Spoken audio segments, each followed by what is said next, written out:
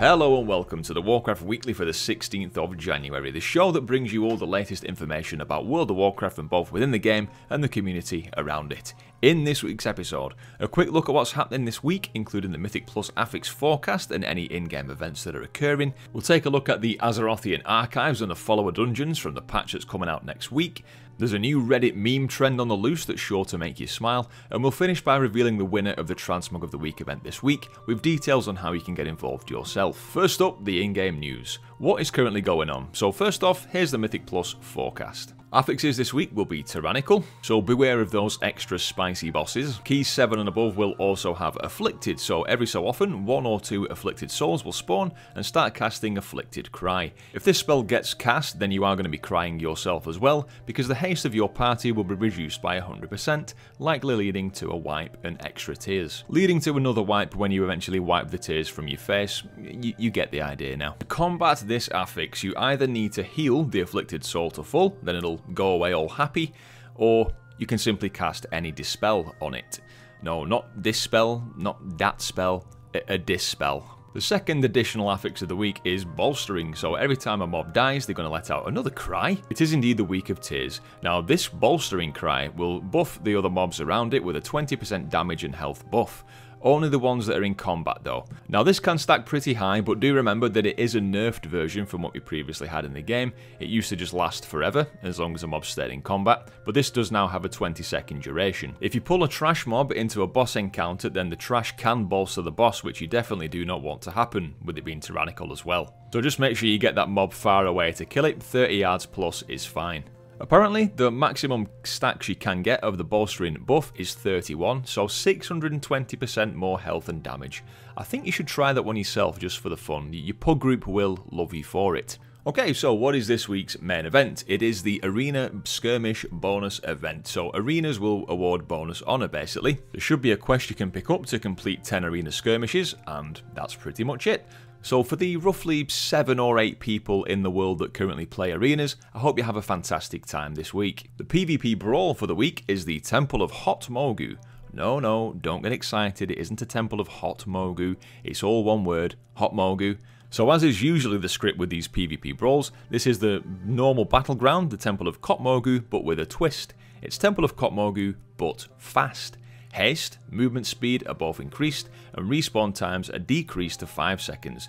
The big difference is with the orbs, is that you can actually now throw them to a friendly player with the extra action button, so do make use of that if you're getting focused down and you're about to die, which is extremely likely, or to just throw the enemy team off for a short time, tossing the ball around or wherever you want. This could be very useful if you're getting focused down in the middle of the map, the little sunken down area, if you throw the ball to an ally who's on the top level, because then of course the enemies are going to have to run around. If you're going to give this a go, then do remember to pick up the weekly quest that's called Something Different, which requires you to win 1 PvP Brawl Battleground, and then you'll get some bonus honour and conquest for doing that.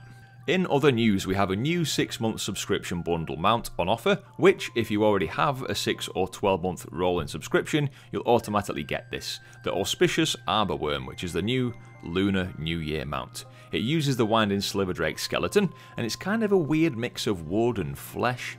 If you think too much about this, it's very weird. But the mount looks fairly okay. I don't know, it's a bit of a weird one.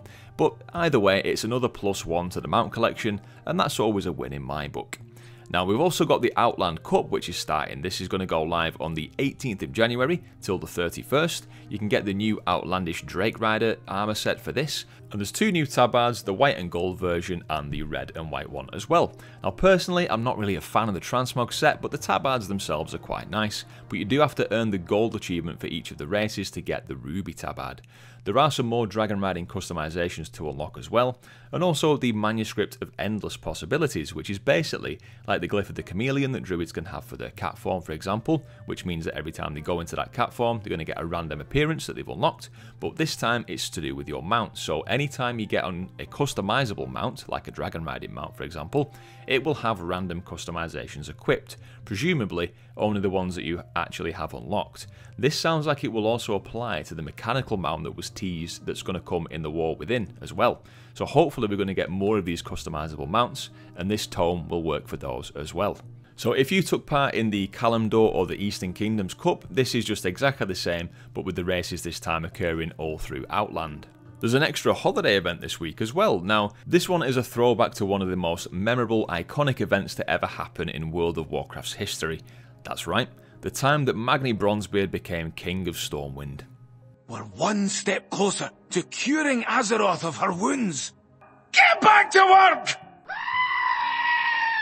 Alright, okay, that didn't really happen, did it? But what did happen was the Call of the Scarab. So we've got the Call of the Scarab holiday event occurring on the 21st of January until the 23rd, so Sunday to Tuesday. This event commemorates the first ringing of the Scarab gong, which happened on the 23rd of January, way back in 2006. We basically get to relive this event and take part in the efforts once again to unlock the gates representing our factions in the Scarab War. And we can do this by gathering supplies and defeating Twilight and Karaji forces in the zone Silithus. You know Silithus, the zone that definitely does not have anything to do with some kind of strange sword that is rumoured to be stuck in the earth. Whichever faction wins this event gets to display their banner next to the Scarab Gong for the rest of the year.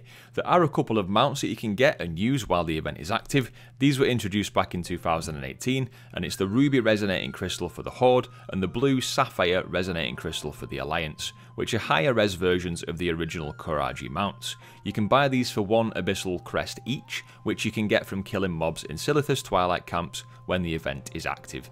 Do note that these aren't actual proper mounts that will go into your collection, but it's just an item that stays in your bag that you can use while the event's active, lasting for 7 days only. There are also some world quests to complete during the event to help your factions progress. So let's now take a look at the PTR. So we know that patch 10.2.5 is going to launch the week after this on the 16th of January for the US and the 17th of January for everybody else. So not too long to wait for that. A little bit more content has been added to the PTR this week, so I've done some testing of the Azerothian archives, so let's take a look at what's in store for us there. Now, the Azerothian archives is a weekly public event that occurs every hour.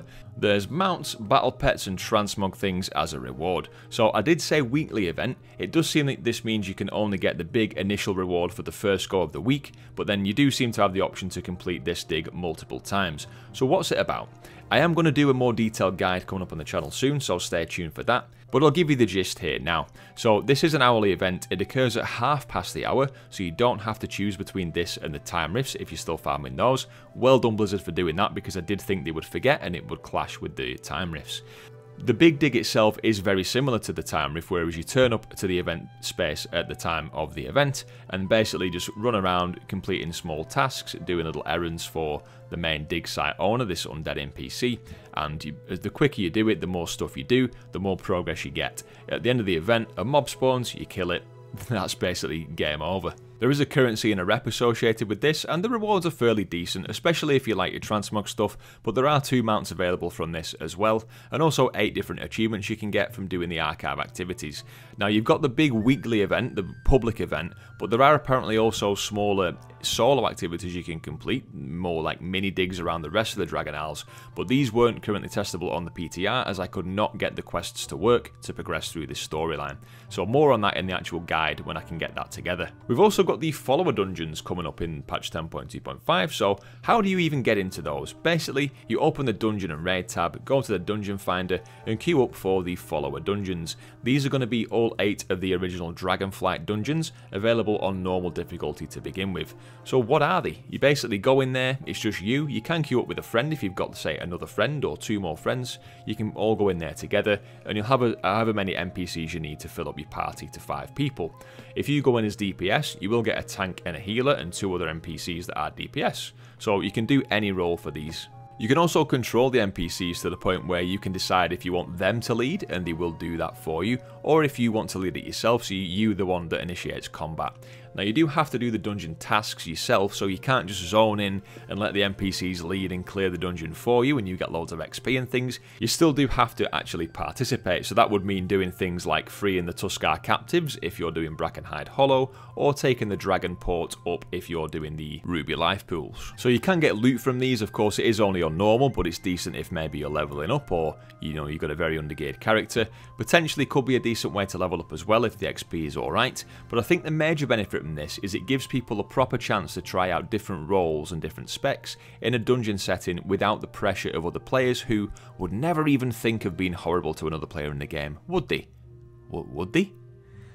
So yeah, it can be quite daunting to step into dungeons with others for the first time when you're either new or trying a new role, or just simply haven't done dungeons before and want to take a look at all the mechanics. So I do think this is quite a good addition to the game, which will hopefully help people, have the confidence boosted and get them ready for taking on things like heroic dungeons and then eventually mythics. So come and join me as we pop into Community Corner. So there was a bit of a vote going on this week where we could choose our own Warcraft tier set for Season 4. Now, as we know, Season 4 is going to bring a fated version of the raids, the Dragonflight raids, so we're going to be going through them all on presumably a cycle. Now what we can do with this vote is choose which tier set appearance we want for each class, and then we could also choose which tier bonus we want for each spec, out of all the 3 that have currently come so far in the expansion. Now, the time this video goes out, the voting will have closed just now, so we should be able to look back right now and check which ones are actually got for the Season 4. I think personally, it would have been cool to let every player choose their own individually when they get the gear in Season 4, so they could maybe get a token item and take that to a vendor, and then choose from each 3 of the tier sets and the appearances, but I know this would have likely been a pretty big technical and balancing nightmare for Blizzard, so I do understand, but a few other players did echo my thoughts on the forum post as well. So from Reddit, we have this screenshot of the Forsaken seemingly blight bombing Gilneas. Now we know we're going to have the Reclamation of Gilneas questline, and it's been kept quite secret, so we have no idea exactly what's going to go on in that. But this screenshot has sparked some discussion about the lore, and why exactly the Forsaken will be bombing with blight again. The Forsaken Council formed and seemingly wanted to move the undead to a bit of a better place. Let's just say from their rather particularly sketchy past. But, if they're still blight bombing everywhere, then I guess Forsaken are just doing Forsaken things. But perhaps they're, just using the blight against the Scarlet, which we assume are going to be currently occupying Gilneas. But we'll find out when the patch goes live, I guess. There was some decent discussion about the lore in this thread, so I'll link that in the description below. Now, every so often on Reddit, somebody makes a post in a particular style that then sets off other Redditors to kind of mimic the style and keep the fun times going. Now, this week the format was... something is actually kind of terrifying when you remember how big they are compared to something. So for this one, I think the original post that kicked this off was Pandaren are actually kind of terrifying when you remember how big they are compared to humans. Now this was the post, fairly simple, a nice bit of fluff. But then somebody followed with this. We had Kultirans versus humans, and then we had Warlocks and their demons, and then we had Khadgar against humans, and then we had actual poo against humans, and then we had Titans, humans versus humans, some guy's cat, and then Deathwing versus buildings. I did get a good chuckle out of some of these, so well done Reddit for being your Reddit selves. Now time for the final section, the Transmog of the week. For the last time, because we're going to change things up. Now, I appreciate so much the effort that you guys put into getting these transmogs submitted for the week, and I appreciate a week isn't a very long time. So let's try something new. We're going to go for Transmog of the month, and we're also going to throw in a prize as well.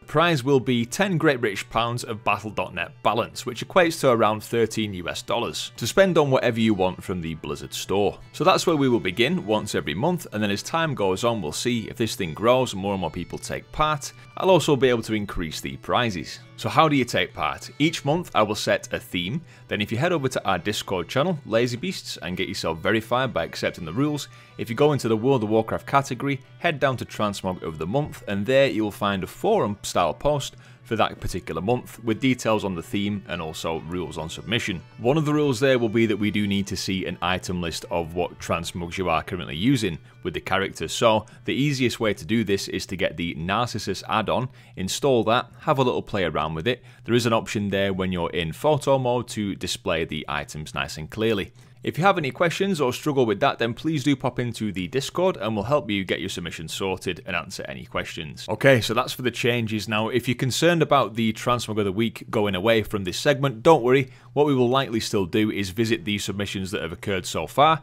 discuss some of the Transmogs and see how everybody is getting on. And you never know, there may even be room for a brand new segment. So the way that the Transmog of the month is going to work for January, of course we're halfway through, so what we're going to do is we're going to have a shorter Transmog of the month this month, so we got 2 weeks. I will announce the winner of the Transmog of the month for January on the 30th of this month. So do join us in Discord and I'll keep everybody updated on details of when the last submission date is and also when the winner has been chosen. Because this is the first Transmog of the month, the theme is going to be free for all. So go nuts, do whatever you want, show us your absolute best transmog, and good luck everybody. So without further ado, let's take a look at what was the final transmog of the week for the previous week just gone. So kicking us off at the beginning was Film the Dead with this lovely fiery sort of demon mage looking thing going on here. So making good use of the Diablo 4 mount from the promotion when that came out, and I've got a bit of a soft spot for these Firelands kind of sets. I'm a bit of a pyro guy, you know. It all works together very nicely. This was a very solid start from Film the Dead. Next to submit was Magiga, winner of last week's transmog of the week.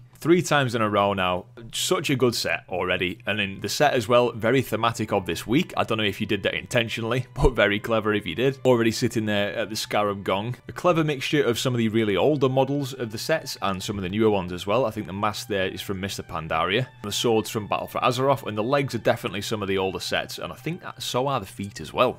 Actually, Ultraction, Cataclysm, Dragon Soul. So yeah, another very good solid effort there. Next we have the submission from Goat. Now Goat very nearly got Transmog of the Week last time with the Drunken Mess Transmog, which I still love. This week coming in strong with the Vulpera Outcast guy. We got Bone here. Little warrior Vulpera that does not take any crap by the looks of things. What I like about this one is you can see the effect on the shoulder there, which is 2 different shoulder pieces going on, which actually I didn't realise straight away.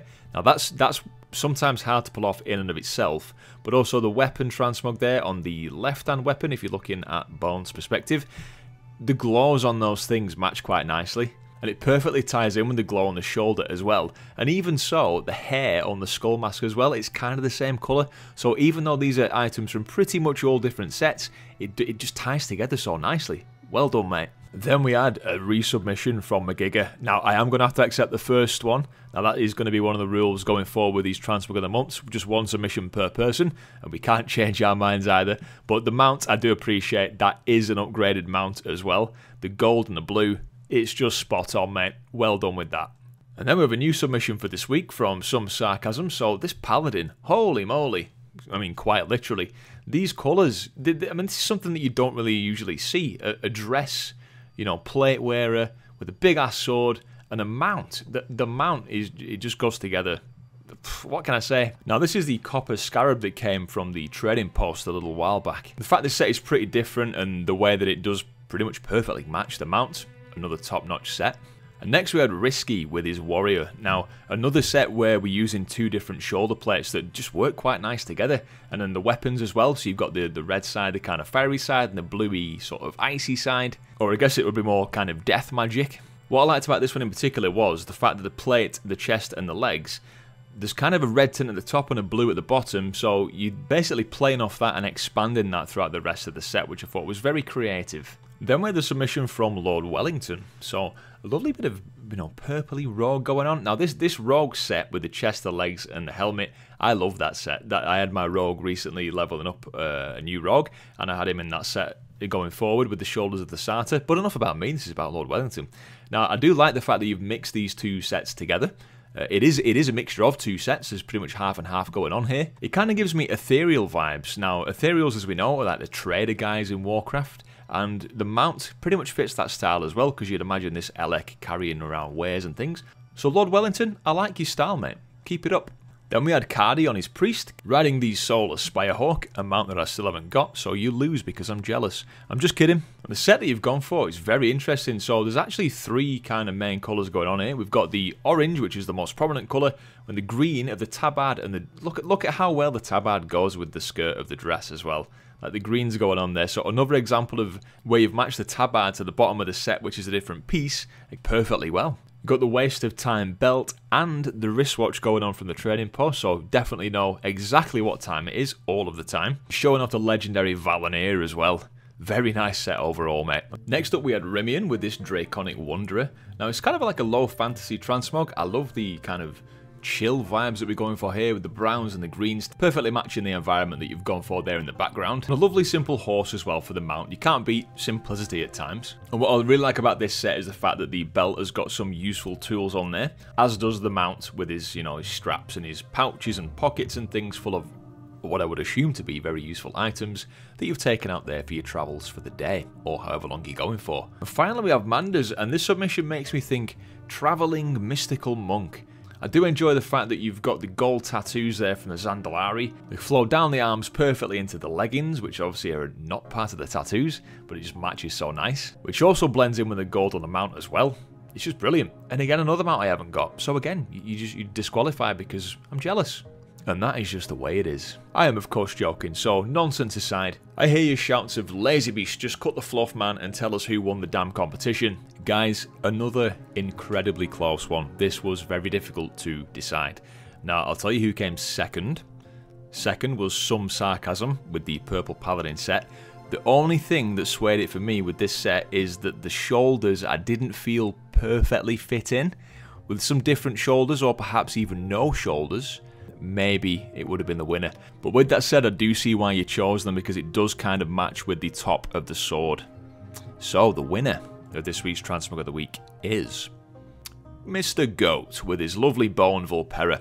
Now what I like about this is, of course the mount matches perfectly, which was the main theme of the week, but with the Transmog itself you've managed to incorporate bone in pretty much every element of the Transmog, which is some special kind of effort. And as you said in Discord, even the name is Bone. So there you go. Winner of Transmog of the Week. Thank you so much, guys, for all of your submissions. I do, like I say, I really do appreciate the effort that you've put in to just make the Transmogs themselves and stick to the theme, and also to go and get backgrounds as well that match with what you're currently doing. I appreciate it so much. I wouldn't have been surprised if nobody even took part in these whatsoever, because currently, as you know, there have been no prizes other than a bit of XP in the server, which doesn't really get us anything, does it? Let's be honest. So yeah, guys, thanks so much for taking part, and I hope that you want to take part in the next ones as well, where prizes are indeed on the table. So guys, thank you so much for watching and for all your continuing support. I appreciate you immensely.